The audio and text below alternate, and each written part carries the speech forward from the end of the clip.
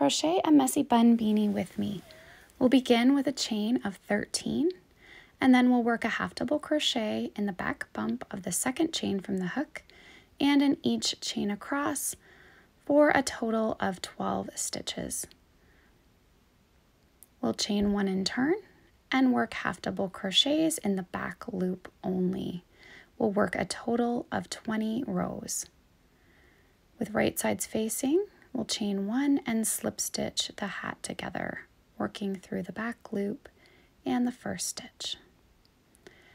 We'll chain one and flip the seam to the inside, and now we'll work single crochets in every other row around for the top of the hat. We'll slip stitch to join, and now we have a hole left for our messy bun.